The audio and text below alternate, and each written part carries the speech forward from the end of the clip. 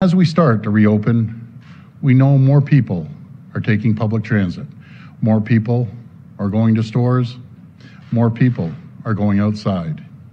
And as we continue to open more of the economy, as weather improves, we need to remember that our best defense, our best protection against this deadly virus is continuing to follow the public health measures, staying at home and away from others if you're feeling ill, practicing social distancing by staying at least 2 meters apart, washing your hands often, cleaning frequently touched surfaces, and continuing to work from home if possible.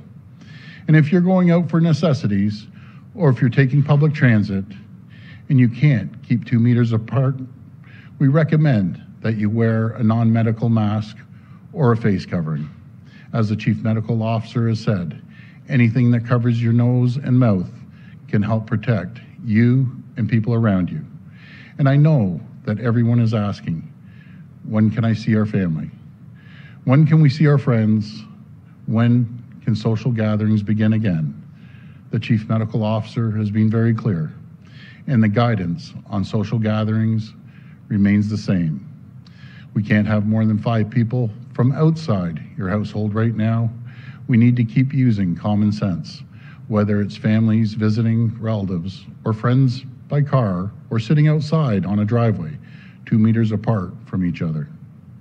I can understand if someone wants to drop off groceries, throw a ball around with a friend, or help an older parent with chores around the house.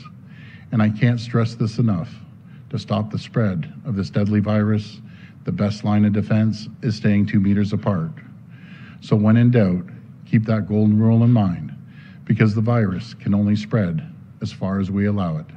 And by working together, we will protect each other, and we will get through this. Thank you, and God bless the people of Ontario.